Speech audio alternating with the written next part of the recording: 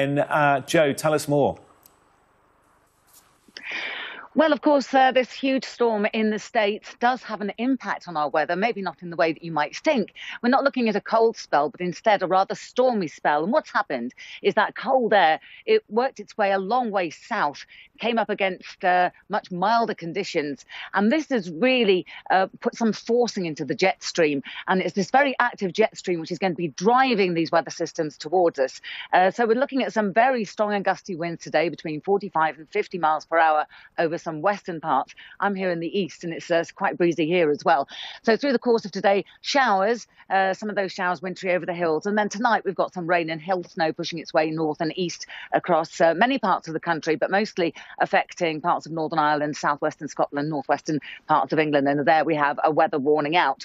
And of course, all this rather bouncy weather towards the end of the week comes at a time when we're also hearing that 2022 could turn out to be the warmest year ever.